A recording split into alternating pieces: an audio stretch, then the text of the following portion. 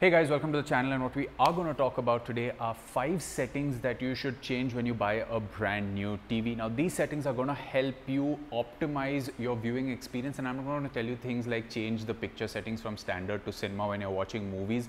Those are fairly basic, and I think those settings are something that you guys can figure out, especially if you're someone that has been watching TV for a while. But here are some settings which I'm sure there's at least one out here that you did not know about, which you should change, and that will drastically improve your content consumption experience. Now, a couple of caveats out of the way. What we are going to be talking about today are basically 2 operating systems. One is LG's WebOS. I have access to the B9, so if you have, let's say, a C9 or a B9 or even a C8 or a B8 or a C10 or a B10 or even the G series of any of these model numbers, basically the 8, 9 and 10 series of OLEDs from LG, these settings should work for you. I also have access to the LG G2, which means that if you have a C1 or a G1 or a C2 or a G2 or even to some extent the C3 and the G3, these settings should work for you, because the older WebOS, which just had the card layout at the bottom, is the one we're going to consider, as well as the new one which has the full screen dashboard and it doesn't have the pink color pointer. It has the slightly more mature black and white pointer to give you guys a difference. Of course, for those of you that know the terminologies, we're going to be looking at WebOS 6 and newer, and also WebOS that was before version 6. So that's some clarity for you. I'm going to put the timestamps in the navigation bar on YouTube as well for you guys to have a much more better experience. Now, while I don't have access to a Sony TV, I am going to tell you which settings you need to change on a Sony TV, or rather a Google or an Android TV. Of course, maybe something is a little here or there based on the Android TV version you have. Sorry, I don't have access to an Android TV right now, but I'm going to talk about the steps. So that was the disclaimer. Now, before we go into the settings, if you want to just know which settings to change and how to, you can look at the timestamps and do that. What I'm going to talk about now is why you should change these settings, and I'm going to go over all 5 of them together, one at a time. So why you should switch off energy savings on your TV. Now, yes, of course, energy consumption is high, especially if you have a high-end TV. But if you switch on energy savings, some of the TVs give you the option of low, medium, high energy savings, and that actually controls how bright your TV can get. So even if you keep peak brightness at high but the energy saving as on or maximum, your TV isn't going to hit the peak brightness. And when you're watching something in HDR or even SDR, as a matter of fact, especially on an OLED TV, everything is going to look really dim unless you're in a very, very dark room. So if you have some bias light, everything is going to look dim. And while changing these settings, I'm going to show you how that works. So energy savings, you can put it off, and 99% of the time the energy consumption that you're going to do is fairly marginal, especially when you compare it to the difference in the experience that you're going to get. So I suggest you should switch off. Don't put it on minimum or low or high or anything like that. Just switch off energy savings. That's in my opinion. The second thing is to keep peak brightness high. Now, if you are using a budget TV, this may not have a great impact, but if you're in the mid-range to a slightly higher end TV and you switch the peak brightness to high, you are going to get a fantastic experience in HDR, especially when you're consuming content where you have bright highlights and darkness in the same scene, like a shooting star or a bright moon in a pitch dark night. You know, there are a lot of situations where the impactful HDR content, I'm not talking about the Game of Thrones stuff where everything in House of Dragons in that one episode was really dark.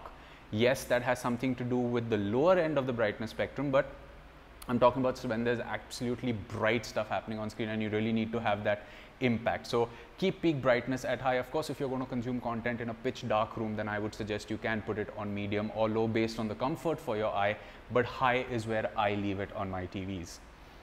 Next one is enabling HDMI 2.1 features, or ultra deep color as it's known on LG TVs. Now, on Sony TVs, you will of course have different functions, or on Android TVs, like on a lot of Xiaomi, Redmi, Realme TVs, you're going to have it labeled as HDMI 2.1, but some brands like LG prefer to call it HDMI ultra deep color. And you should switch this on if you want to take advantage of HDMI 2.1 features. Now, some of the newer LG and Sony TVs give you the ability to switch this on automatically, but if you have a slightly older TV, then you can go to these settings. And remember, if you have a PS5 or an Xbox Series X, you do get those check marks on whether the TV supports HDMI 2.1 features like 4K at 120 Hz, etc. And if these check marks are not there on your console, then you may want to check these settings, especially if your TV claims to be capable of these. One tidbit tidbit is that a lot of TVs give you limited HDMI 2.1 ports. Sony, for example, it's HDMI 3 and 4. On the LG B9 series also, on the B1 onwards, you also get only 2 HDMI 2.1 ports, but the C and the G series on LG's OLEDs gives you all 4 HDMI 2.1 ports. So these are some things to keep in mind. Now the next one, of course, is going to be switch off motion flow. This can be called true motion, this can be called ultra smoothing, this can be called motion flow. It can be called a lot of things, but essentially it makes content look way smoother than it should, and I highly recommend switching it off because I find it really jarring even when watching sports content. So I think you should keep all forms of true motion clarity off, all forms of smoothing off, just so that you can watch content or play games in the way that it was intended to by the creator. Last but not the least is very simple, game mode. In some televisions, you simply go into the picture settings and switch on game mode, and game mode is active. In other TVs, you may need to go a little deeper to get into the detailed gaming functions, and we are going to talk about those settings as well when I elaborate. So here, and of course the reason you're going to do this is to reduce input lag, ensure any form of artificial crushing of black levels is also taken care of, and basically your TV is being told, hey, this is an gaming console, and just show me the output as it is without any of the artificial picture enhancing settings that are there on TVs, which help when you're watching regular content, but when it's gaming, you need it to be at source, especially if you want lower input lag. So without further ado, if you've been watching this, thank you so much. Let's get started with the settings and how to change them. Now, just in the interest of conversation, I'm going to call it LG's WebOS old, LG WebOS new, and I'm also going to call it Sony or Android TVs for you guys to be able to hear. So let's get started with LG's older UI settings first. Now this is for energy savings mode. All you need to do is go into all the settings, go into picture, go into energy savings and switch it off.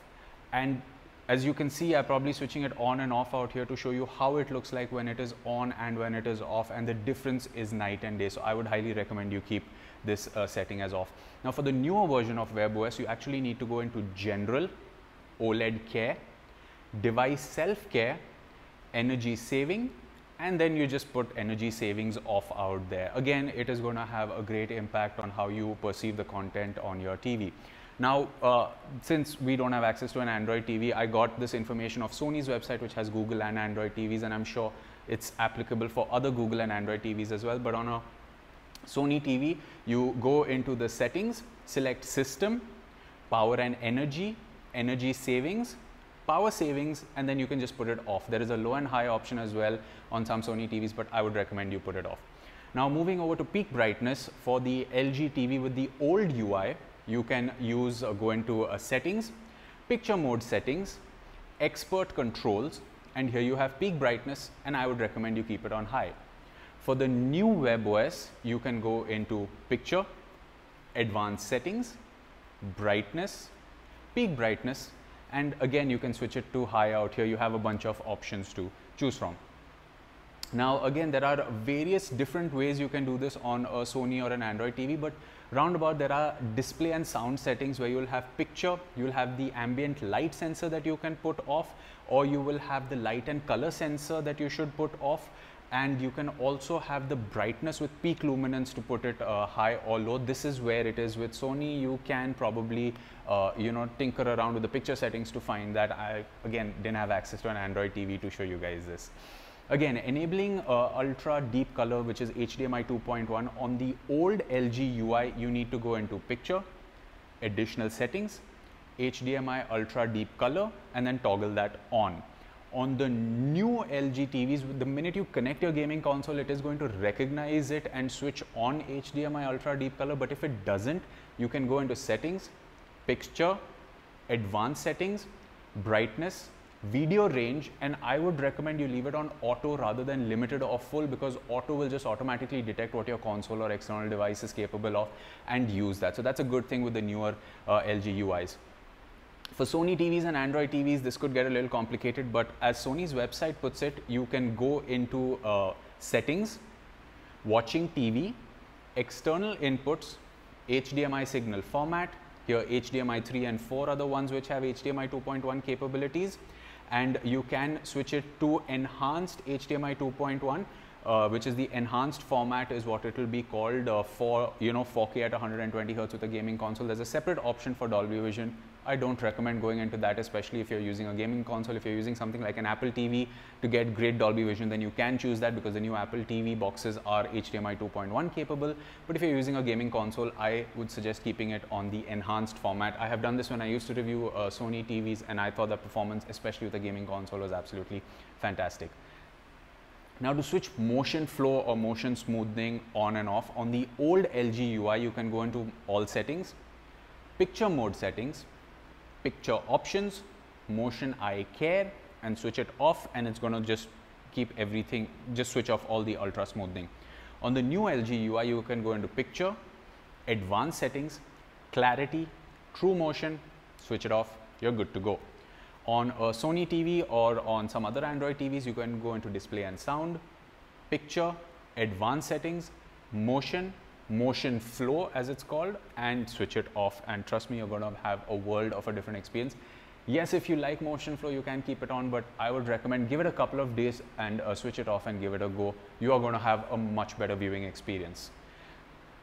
Last but not least, for gamers, again, like I said, there are two options. You can go into the picture settings and switch on game mode, or the other one, I'm just going to elaborate those three as well for these operating systems. For the old LG UI, you can go into settings, picture, additional settings, instant game response, and toggle this on.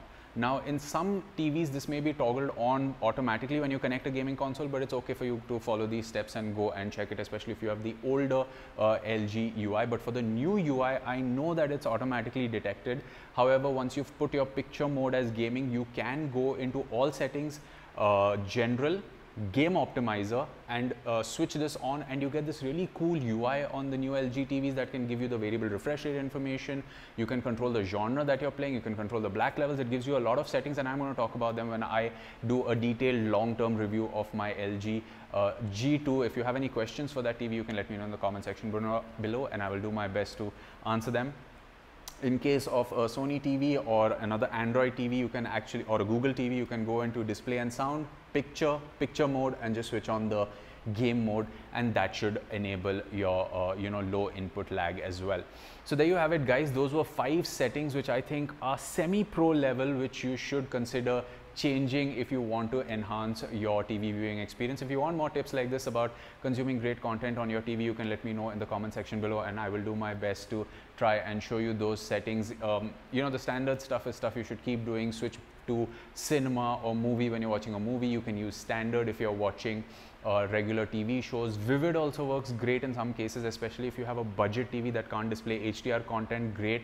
Sometimes vivid mode helps with that, even though it kind of makes the colors a little oversaturated, but that's the compromise, especially on budget TVs. And of course, in sound mode, I would suggest that if you have AI sound as an option, you can always use that. Else, just leave it on standard movie or music preset based on what your ears enjoy listening to. So there you have it, guys. Thank you so much for watching this video. We will catch you in another one. It's goodbye for now, but don't forget to subscribe to the channel, hit the like button if you like this video, and of course help spread the word. Goodbye.